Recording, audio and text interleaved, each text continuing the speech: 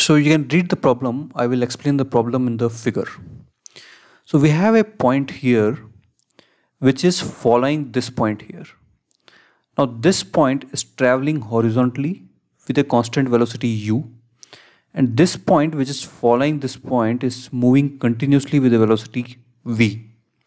Now it's given that v is greater than u, and we need to find at what time they will eventually catch up.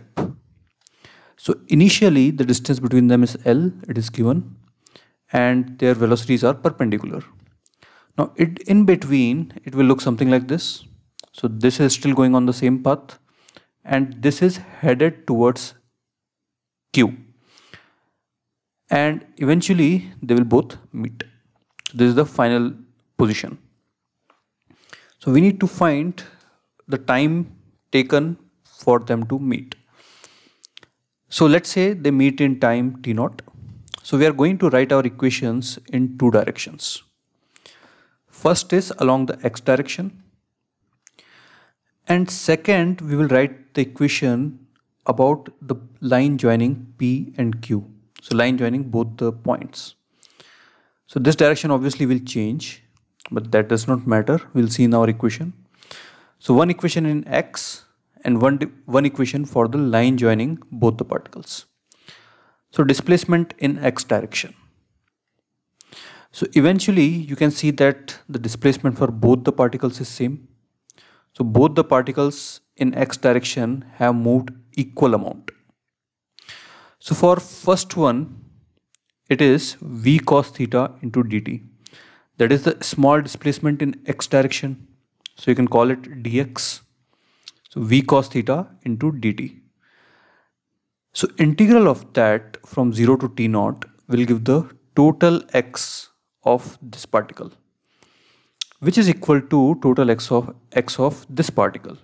And this is quite simply u dt integral 0 to t0. Or you could directly write it as u into t0. So once again, we are writing the displacement in x direction for both the particles. So for this particle, dx is v cos theta dt, and for this particle, dx is u dt.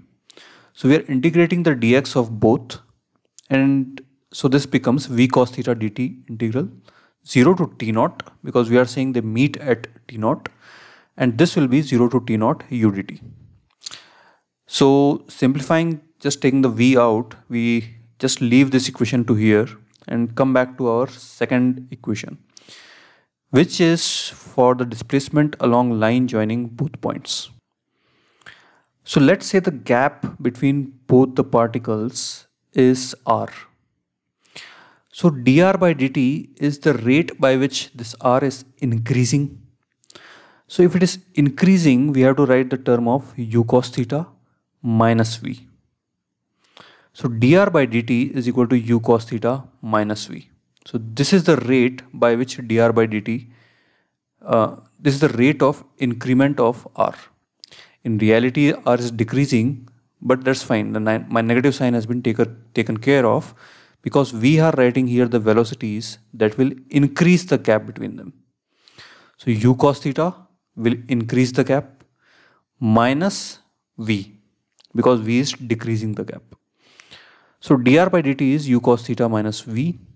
So we take dt there and then again integrate. So this time limits of r.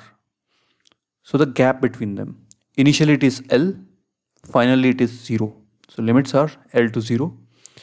And here the limits of the time are 0 to t0.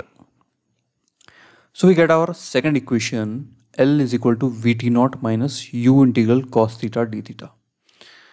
Now if you see equations 1 and 2, we have this term integral cos theta d theta, which is common, and with the limits 0 to t0.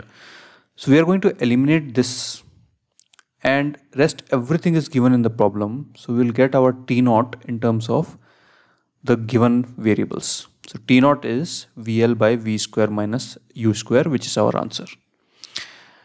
So again, we wrote two equations, one in the direction of x. We equated the displacements of both the particles in x direction. And second, we wrote the equation for this distance between the two particles.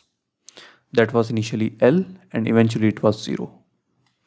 So we got a common term of cos theta d theta in both the equations. So we eliminated that and got our answer.